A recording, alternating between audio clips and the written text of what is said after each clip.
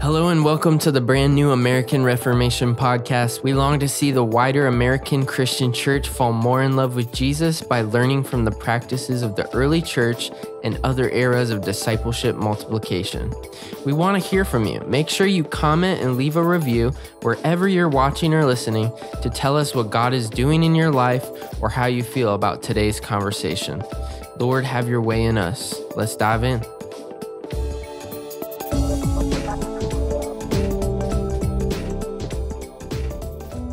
Welcome to the American Reformation Podcast. Tim Allman here. I pray wherever you're taking this conversation in today, I pray that the joy of Jesus, His love, His affirmation over you, you are the beloved, claimed by Him in the waters of baptism. You do not need to fear the future. You have a God who holds you now and forever in the palm of His hand. He's not letting go. Today, I get the privilege of hanging out with a sister in Christ that I met right when I came to Christ Greenfield over a decade ago.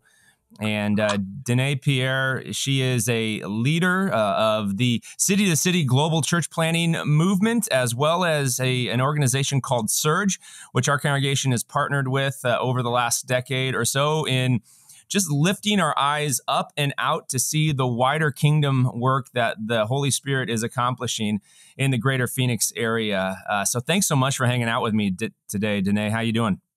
Great. It's wonderful to be with you, as always, Tim. Yeah, likewise. Privilege is mine. So opening question on this podcast, how are you praying for reformation in the American Christian church today, especially in light of you get to see kind of all different sides of the church? That's what I'm excited about for you. You've rolled in a lot of different streams of the American Christian church. So how are you praying for reformation? Yeah, I've been joking, or not joking, but truthfully saying with people laughing at me that my biggest prayer is that the church would be co-opted for Jesus, that it would just be so clear that the thing that holds us together is a deep, abiding affection and love for Christ. And then that would visibly look like us being able to see all parts of the body of Christ as brothers and sisters, so that we would see anyone who follows Jesus, any tradition, as belonging to the same body that we do.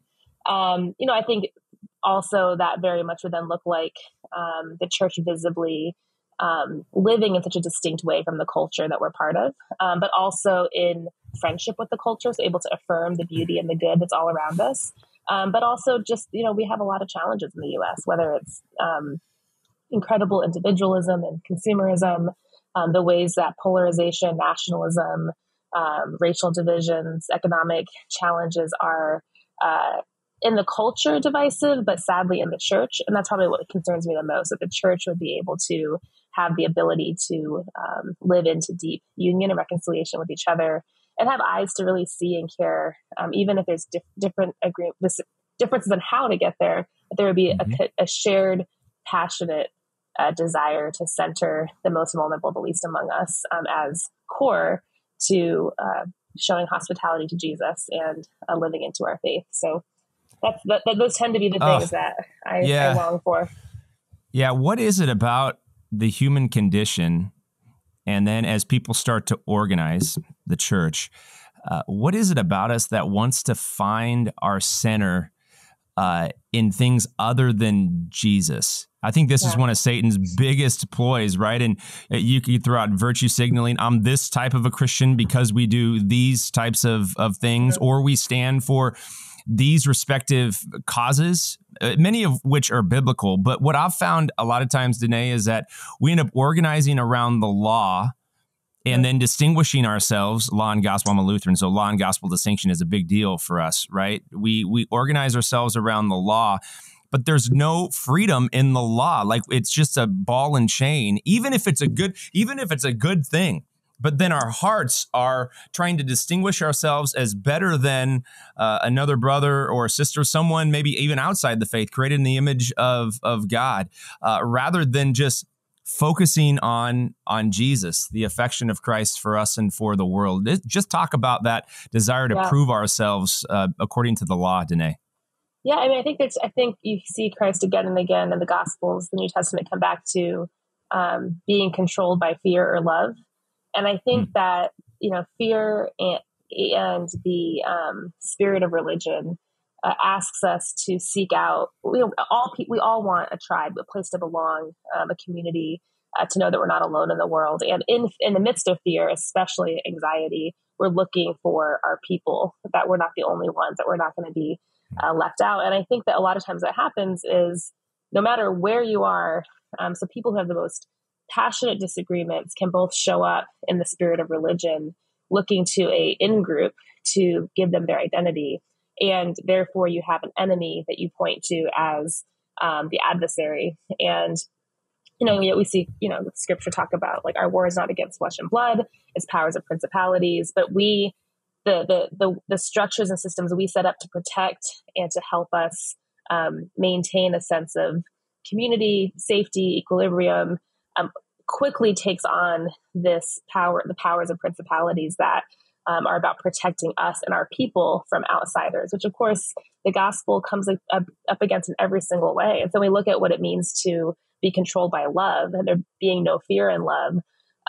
Then we are able to be drawn to people radically different than us, even our enemies, and with this completely different organizing way of being relationally with one another.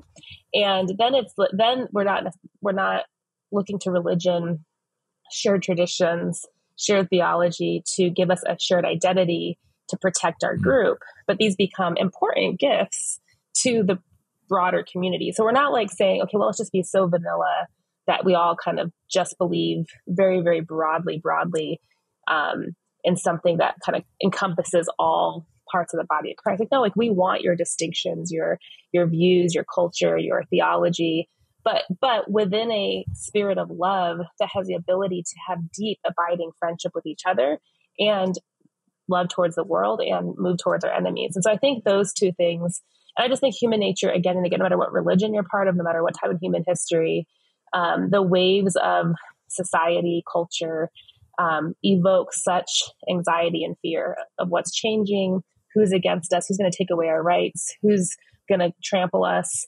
And we just see Christ and again call us to a different path, to the path of cruciformity, to death. And that his spirit would then allow us to experience this incredible love for the world. Well, that's it, Dennae. It's the Holy Spirit. Yes. What's the role of the Holy Spirit? I mean, I'm a part of a tradition that is very Christocentric, and that's a very, very good thing, right? Jesus is the center point of all of human history, and yet Jesus enters into our broken reality.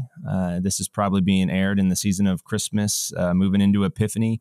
He takes on flesh for us, but when his ministry starts, the Spirit descends upon him in the form of a dove, and he hears the declaration, "You are my beloved Son. I'm proud of you. Everyone around here, listen to him." If Jesus needed the power of the Holy Spirit, how much more so do we? Gary Kinnaman. Gary's a leader here locally, and he talked about the difference between the Spirit in us and the Spirit upon us. I don't know if you've ever heard that kind of wrestle, but I found it theologically because it wasn't like the Holy Spirit was apart from Jesus. I mean, he was conceived in the Holy Spirit, right? But then there was this descending of the Holy Spirit upon Jesus at baptism, which mobilized him for this mission of love and care, a fearless call from his Father to go and then multiply disciples who would carry on when the Spirit fell upon them at Pentecost, crossing over all of these cultural divides just in an audacious way. And then you look at the book of Acts, and it is the church crossing all of these former boundaries that you can't, it's not for them. And it's going all the way back to that call at the very beginning from Genesis chapter 12 for Abraham to be a light to the nation. So just talk about the role of the Holy Spirit in our move toward unity and love rather than fear and control. Yeah, well, I'm just going to talk off the top of my head because I'm definitely not a Holy Spirit theologian. No. But I mean, I've thought a lot recently, especially I've thought a lot recently as we've walked through multiple different, at this point, 6-7 years of different types of division, conflict, brokenness, at all scales. My husband and I minister in downtown Phoenix. So it could be a couple that's marriage is falling apart in his office. It could be a church conflict that has elder teams, in division with someone, with each other. It could be citywide where there's, so just, it doesn't matter the scale. There's these similar patterns that show up. And I just thought so much that the Holy Spirit in the Trinity seems to be this bonding agent between the Father and the Son, and the way in which God's desire for the Father and Son's desire for one another, and the Spirit's drawing and holding and interconnecting, and the three in one concept seems to be in our own journeys with Christ as well as our journeys with each other. The Spirit is drawing us to Christ, drawing us to be awakened to our union with Him, stirring our affections for the Father, and even reorienting how the Father's voice actually sounds compared to how we might think it sounds. And so I think that, the Holy Spirit in us, I think there's a lot of mystery around what that means, but practically when you look at the epistles and you look at if you just were to go through and write down all the lists that Paul gives us around how to behave towards one another, these aren't moralistic, do this, don't do that. Don't get drunk, do, tithe. It's not, when you read it just plainly, you could interpret it that way. But I actually think these are relational ethics to allow us to walk in step with the Spirit. And when we don't do them, when we're not patient, when we're not kind, when we don't believe the best, when we don't forgive, when we slander, when we do all these things, we are grieving the Holy Spirit and in us and in the union that we have with one another. And so I think a lot of times that our lack of spiritual maturity and depth tends to treat the Holy Spirit just like an experience that we would, get to enjoy, when really the purpose of it is to move us towards one another and the Christ in the other. And so I don't know if that's exactly what you're talking about, but I just think, I'm good. I just think that there's this deep need for us to be in such communion with Christ that the very way in which we behave towards one another, not for moralistic reasons, but for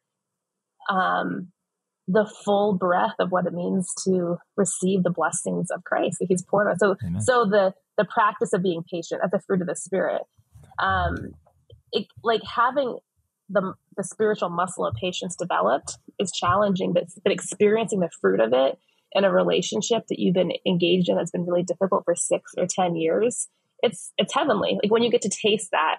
And I just don't know that we've really thought through the Holy Spirit as being the trainer of our souls and our relational practices, which means it just kind of stays surface. We have this great experience, me and Jesus, my music, my cup of coffee, but it's not deeply forming us in ways that are leading to this abundant fruit that tastes and smells like heaven. Oh, yes, man. You drop patience connected with the Holy Spirit, Dennae. I think that the Holy Spirit is the comforter, and patience, the root of patience is Latin to suffer with. Yeah. And the Holy Spirit is the only one. And it is this expectation for the future. There's a coming day of hope. That's what in our tradition, what Advent is all about, right? The recognition Christ came and Christ is going to come again. And now you have the Comforter who helps you be patiently waiting, as well as patient with each other through the crosses, through the suffering, through the trials of life. That is just the way it is. But man, aren't humans so prone to, I want to reject suffering, trial, give it to me now. You've entered into a number of different conflicted spaces, and I'll let you just kind of share a little bit of your story, respecting obviously confidentialities for those who listen to this, but God's given you that ability to connect people. And I'll throw it out, one of the areas where I think you walk through struggle was this justice conversation what does biblical justice look like? And social justice gets thrown out. And it was just so conflated, so polarizing today. So how would you, as we enter into maybe an area of conversation where we're going to need to rely on the Holy Spirit here, Dennae, how would you help us understand social justice and biblical justice today? And even tell a little bit of your work then with Surge, if you could. Yeah. Yeah, I was born and raised in West Phoenix. My family immigrated from Honduras, my mom's side of the family. So she was born there, and by the time I was born, all her family was here and most of her family was here. And so, what's interesting about the way that the whole conversation has been framed politically and at a national scale of conversations, is that it's such a like idea. It's framed in a way that you can pick a side and debate at a dining room table. But I think that what's so beautiful about what Christ does in the Gospels is he's walking around and bumping in or pursuing or inviting the least and the overlooked into communion at a dining room table, reclining with wealthy people who are in positions of influence or power, or kind of the tax collecting middleman, and there's just this relational approach that never lets you put someone in a box. And so, as I was, kind of coming up through the church and engaging in, at the time, initially it was really working with birth parents who were in the foster care system. So we're a multi-ethnic church in downtown Phoenix. We are seeing families in a neighborhood just down south from us that we spend a lot of time in be impacted by the foster care system, and because we were so proximate and embedded in these families' lives, the challenges and the justice issues were so complex. And it wasn't like you could just point to one person. You could have a caseworker who really dropped the ball. But if you really sat with the caseworker, it was 100 systemic reasons way beyond her control or the judge's control. It's just, the complexity was so overwhelming that I think it allowed us to see from all these different angles and engage to advocate to make things better. I think, similar with immigration challenges and church members who aren't documented, and how do we kind of walk through this individually, love them and care them, but then if there's a court hearing or if there's kind of a law that's going to be decided on that massively impacts someone who's not documented or people who've been impacted by incarceration. So kind of just ministering in a particular context. If you're working with, it doesn't put you into one issue, but all the issues, right? Because they're all interconnected. Right. And so what we began to see, what I began to notice as 2016 was really probably 2 or 3 years into growing division around how do Christians engage. And we were bringing together as Surge pastors from very different contexts: suburbs, urban, inner city, majority, white evangelical churches, which would kind of be what a lot of the traditional denominations that had been connected to Surge would be. If you walked into their church, it would be 90%, either because of where they live or their tradition, right? And their theological tradition, I mean. And then we would have churches that were historic African American, Hispanic, Spanish speaking churches. So we were beginning to bring this mashup of people together. And I don't know that people fully appreciated. I think we knew it was rare and unique, but in the scope of the nation, we were seeing something a lot more mature and more relationally deep than other places. And so as politically things began to heat up on the national stage and pastors began to get challenges in their own congregations, people with different opinions, different ideas, and language began to be described. Oh, that's woke, or that's social justice, or that's, and there's arguments. No, this is what biblical justice is. And there's all these papers being written and journal articles. And I would just say, if you're in proximate relationship and walking with friends who are impacted by poverty and mental health and, generational poverty and housing policies that are hundreds of years old that are still impacting rents today, if that's a mom sitting next to you at church with her 3 kids, it isn't so simple to say, which box do you fit into?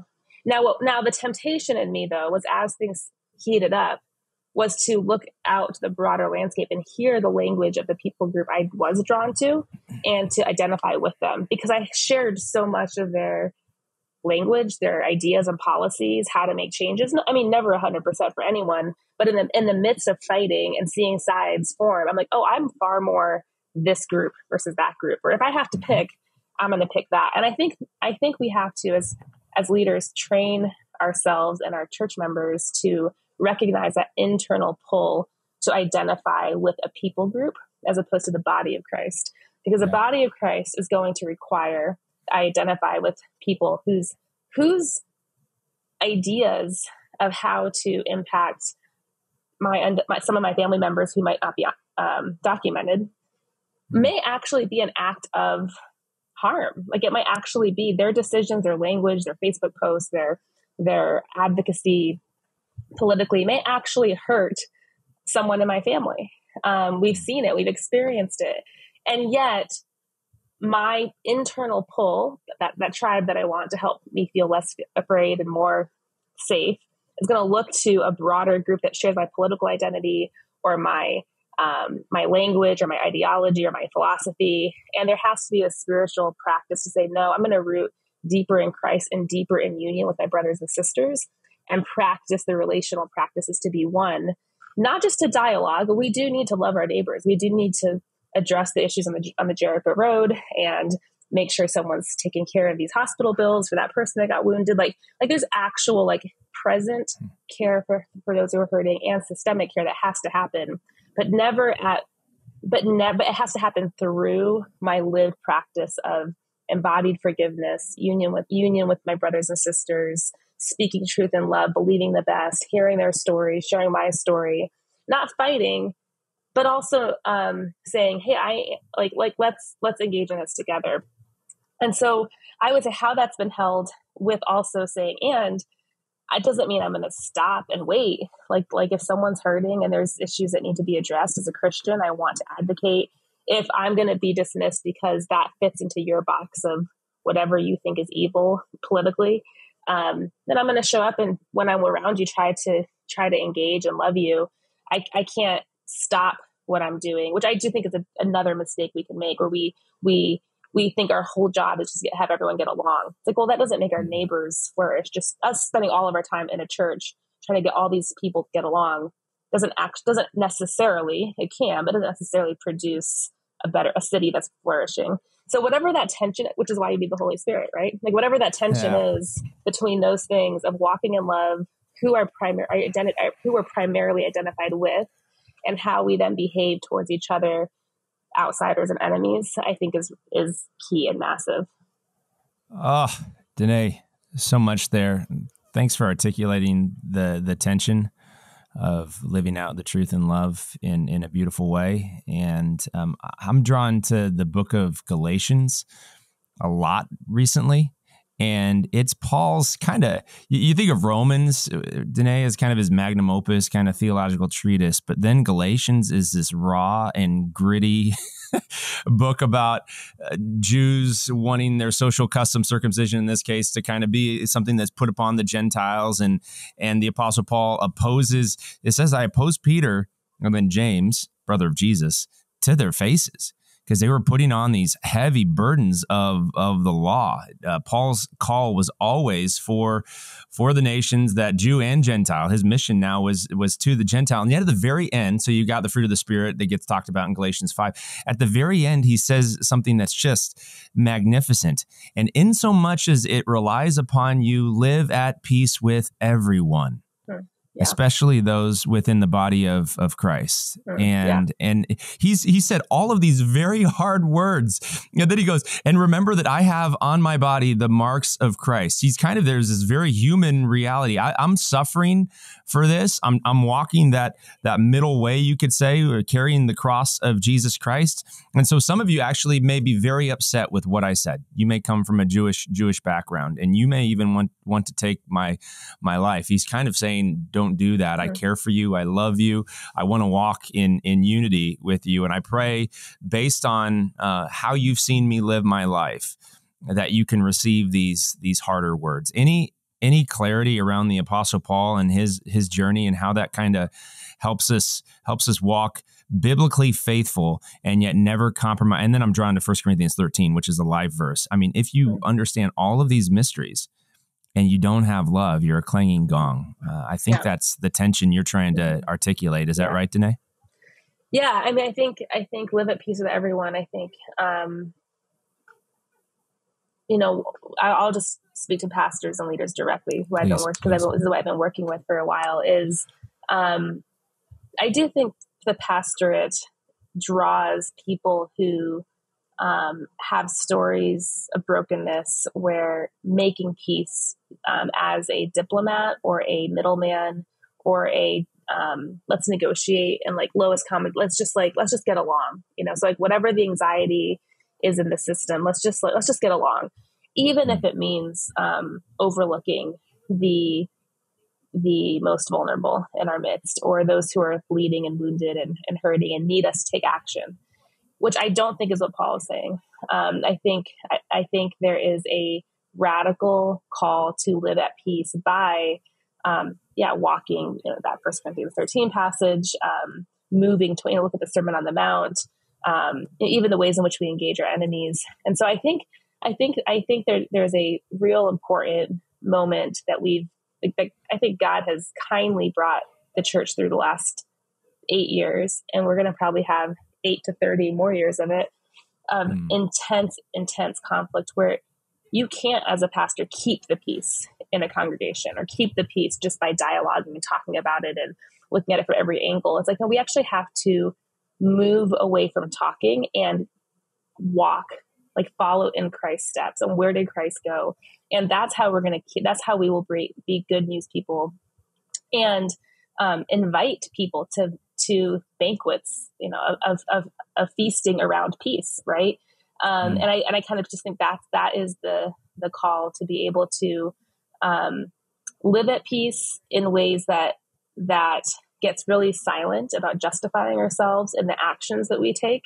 Always submitting to a community of people to look at, to ask questions, to walk with us, but not needing to just kind of continue to dialogue and debate and argue and advocate for our position, but really to say, hey, let's invite you to join us in this walk with Christ and this journey of peacemaking, as we go to the people you seem to most despise based on your rhetoric, your language, and that's in all directions. Some people that's in more politically, in our American context, maybe politically conservative spaces. Like, what does it mean to embed yourselves with progressives that you disagree with, and really go love your neighbors a little bit better together?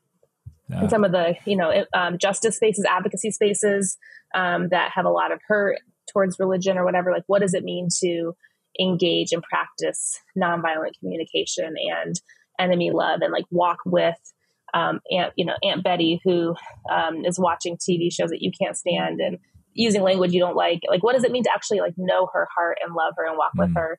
So that when I think of like live at peace, it is not a neutral position, but a very active faith that I think we have very little. We have a lot of work to do to develop those kind of skills. Well, it's all about relationship and time and trust across whatever the spectrum may be, politically, spiritually, et cetera. And pastors, what I'm praying for, go ahead, Dennae. And intentionality. For sure. We will naturally drift towards people who agree with us, and naturally resist those who don't. And pastors, just to land that plane, I'm praying for pastors who are confident in who Jesus has made them, and then remarkably humble to engage struggles that are around them within their congregation. If a pastor is overly passive, they're probably going to be just more internally focused and just caring for the sheep. But that's not the way the Good Shepherd Jesus led. He always moved us up and out into spaces that were uncomfortable. He continues to do that today. So I'm praying for pastors who are better handling conflict, and the conflict starting within, not wanting to upset the apple cart, and then to cross into spaces and people groups that are where Jesus would go: the least, the lost, the lonely, the hurting, the marginalized, and those who even share different worldviews, different ideologies, different political persuasions, that we would listen twice as much as we speak. I'm so grateful for you. So help us. Shifting to another topic here, Dennae, are you called in your tribe? You're ordained as a pastor, right? No, I'm not. You're not. Okay. No, I want to speak to women's leadership. I didn't know if you were or not, but our tribe doesn't. The Lutheran Church Missouri Synod have women pastors per se. We have women in various leadership roles, and we base that largely on the order of creation argument. Adam first, and then Jesus took flesh as a man. And I'm not trying to debate at all, though some in our tribe would love to debate, but help us understand from Scripture how some denominations make the case not just for women's ordination, but for women in leadership roles in general.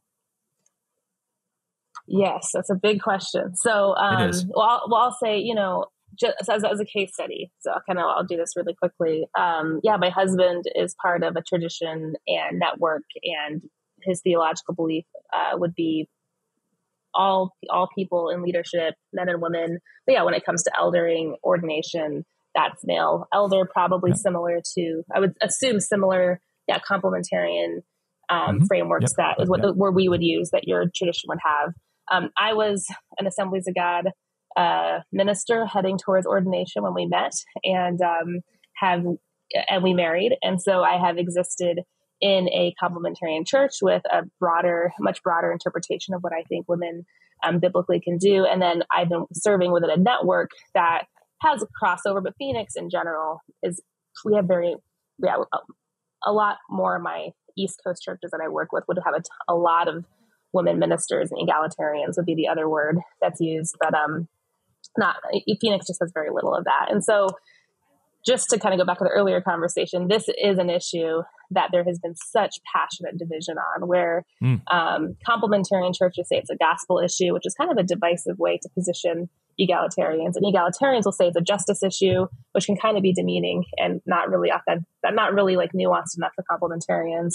So I've just kind of always gone back to, what does it mean to live in union and to allow each other to wrestle with these important decisions and then flesh them out in ways that reflect the body of Christ, and respecting that different traditions, different hermeneutics are going to land you in different places. And if we're all trying to be faithful to Scripture, and this is an area that the church has been historically divided on, or different, I'll say different, then could it possibly be that how we hold that tension together could be a beautiful witness to Christ? And so the networks I lead locally and nationally have complementarian and egalitarian pastors. We've got pastors who don't ordain women in their churches, supporting female church planters and other denominations. There's a lot of these things happening in Phoenix that are very unique, that I'm very proud of. So that's just backdrop. Cool. I love it. I think, secondly, I would say the way that I can't necessarily, I think you're asking me to explain biblically why people think, so I think you're saying, like, restate the question in terms of like theologically. Are you asking me? Yeah. I mean, for women, because we have women in a variety of different leadership roles, and we have deaconesses, we have educators in our tribe, but we've kind of drawn the line at ordination as being the male role, right? So help us understand those that may say, well, there could be a little bit more of an open understanding of ordination. Yeah. And for those, let me give this caveat for those of you who are very conservative LCMS Lutherans. I am not personally making this argument. I'm just asking this question so that we can understand more deeply. Yeah. Mm-hmm. Well, I'll use I can't necessarily unpack that well, partly because I just told you about my marriage, and we spent, I think, the first 8 years reading. I think he read every possible book imaginable. He's very intellectually wired. I'm like, how do we just figure this out and love each other? And, and I read plenty, but that's not my strength would not be ever arguing for specific positions. But I'll say two things. One is there's two conversations that get meshed together that I think is really, really important and I'll just speak to women directly who have a burden and calling and longing to minister, to teach, to preach, to vocationally engage in these things. One is theological. How do you understand scripture, and where does that, in the existing structures we have, what does it mean, right? And that we just have to honor and respect the different hermeneutics and how people hold their Bibles together and interpret it. That if people are taking the Bible seriously, so I could spend 2 hours with you and give you my position on why I think women can preach, and it's great to have. We shouldn't have all male anything. I could give a lot of. Well, I could spend 5 hours talking about that, maybe 5 days. Love it. But at the end of the day, if we're all taking scripture seriously and we know that about each other, we have to respect that. It's not just like, oh, you don't care about the Bible, or you're a sexist. No, like this is how we understand within our hermeneutics what it means to live this out. A church having mothers and fathers, brothers and sisters faithfully. And it's so complex based on your ecclesiology, how you structure what roles different have. It's just very complicated. So I think that's one that we have to live in the tension of all the time. Mm-hmm. The other one that I think is far more important is the way in which the existing systems and structure and the American church is just massively harmful to women in its lack of in its blind spots to what we've described as Christian leadership or pastoring.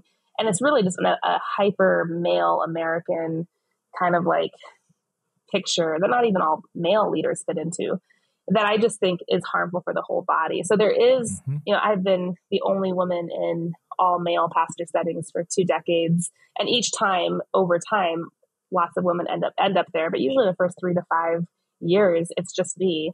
And it's been massively toxic and harmful,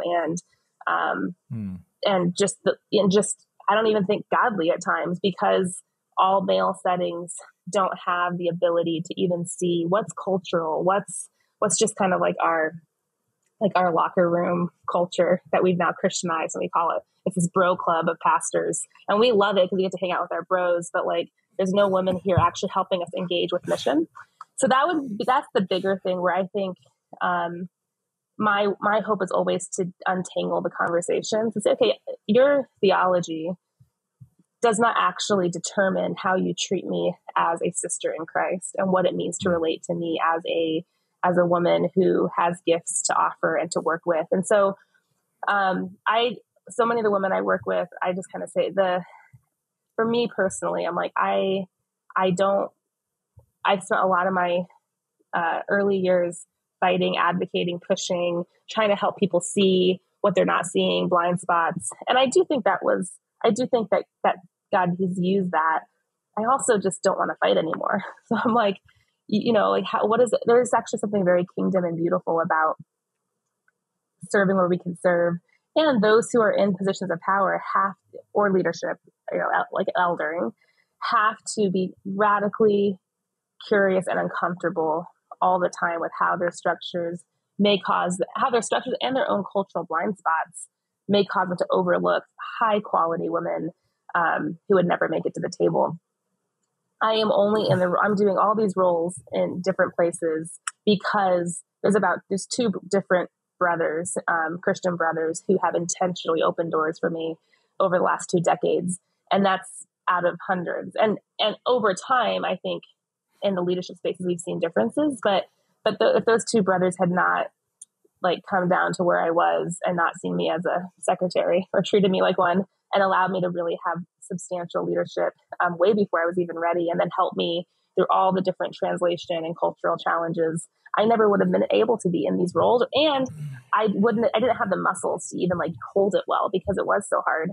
And so I think pastors really have, if you're in an all male setting, you've got to be very intentional to go look for sisters in Christ and bring them in, and all the barriers, all the fear, all the risks, all the rules that keep us out of the room. We've got to be very intentional about working around them and creating new pathways.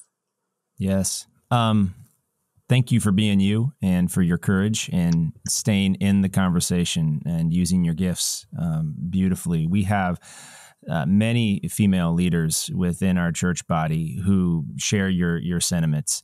And I'm praying for those that listen and have areas of influence, that you would, men, be one of the 2 of the 100, I just heard you say, within the Lutheran Church Missouri Synod, who would recognize the gifts of the entire body of Christ, women and men, and invite them into the room. Right now, some of our struggles within our tribe, Dennae, I think can partially be attributed to the Bros Club that you were talking about, and the power dynamics that are there when it's all men in a room, rather than, and what I've heard in this conversation, what I've known to be true and over the years as I've listened and read you, the sensitivity of inviting many different people with many different gifts to be present. And that is the female voice generally, right? That has that sensitivity, that necessity to create safety. And we need one another, right? The male voice, and I'm speaking very generally here, is more, let's go, take it, get it done, drive, do it, and it's amazing, just rounding back to Jesus, how he speaks and lives with both of those voices consistently, doesn't he? Yeah. He models, and how countercultural it was for Jesus to have invited many, many women to the table. And then the first evangelist or apostle to the apostles is Mary. She goes back, and Martha too, going back. We've seen the Lord, right? We've seen the Lord. And these guys, they don't, just go off on that. his besides John, the beloved, his most intimate relationships are women at the foot of the cross. Yeah, his mother, that's right. Mary, women who are ministering to him, washing his feet with tears. And I just, in a system and a structure, no matter how you interpret it, whether he chose only 12 men or could only have male disciples, he has intentionally included female disciples in the broader community and given them roles, been in relationship, interdependent with them. And so I think that what's happened with there being such a lack of female presence leadership is that those who can get to the table might have to push and fight. And there's something that in me wasn't developing in my spiritual leadership, in my spiritual development, in my leadership, because I was doing that work. Now, other things developed that were really great, and resiliencies and skills that I wouldn't have developed had it had been easy for me. But when you have to be a prophet, you don't get to be a creator. When you have to advocate for all women, you don't get to build and innovate and design the way that you might if you didn't have to kind of be the agitator. And so there's been, I think, a growing desire for me to see more depth in women being able to have a sense of confidence of who Christ has called us to be, so that when we show up in these spaces and we feel the need to be prophetic or all of that there's just a real deep wisdom and discernment to know what to say when, and to just live into our callings to create and cultivate community, no matter what it's called, what it's named, what it's resisted, and when we feel the internal hurt, the tiredness, the erosive, feeling of being the challenger, that whatever those are, that instead of it just being about the system, which might be very well true, we let that be an invitation for us to have deeper knowing of God and ourselves and what and who we are and who He is. Similarly, I would mirror that to the brothers. Is when we say, well, we have, often they'll say to me, we don't have women ready to step into that role, or I would hire a woman, but or that woman's a great leader, but she's really struggles here, and here. Well, when you've been in that, when the environment is what it is, you don't necessarily have the same full, you're going to have to be very intentional to meet people where they're at and let them experience that healing and that growth, and let their presence bring healing and growth to your own system and structure. And that's one thing I really respect about how my husband Vermone has led Roosevelt, is in the last 16, 17 years, each female leader, or even just a person from a different culture who's come in to our existing space, I'll look a year later and see how the entire team meeting, there's all these little things that begin to adapt and change based on that new person's presence and wanting them to be able to contribute. And I think that has to be, we can't just plop in a different culture or a different gender, a different age person into an existing community and say, okay, the community has to stay the same. You have to adapt. And we've got to say, there's a reciprocity that has to happen. That's part of our all growing up into the full maturity of Christ. Yes. Thank you for just sharing vulnerably the wrestle right now. And thanks for staying engaged as a gifted leader with lots to offer, to shape, to challenge appropriately, and yet to do so with a spirit of love. Final, I could ask you so many other things. Let me allow you to brag on Surge a little bit and what Jesus is doing with Surge as we close. Yeah.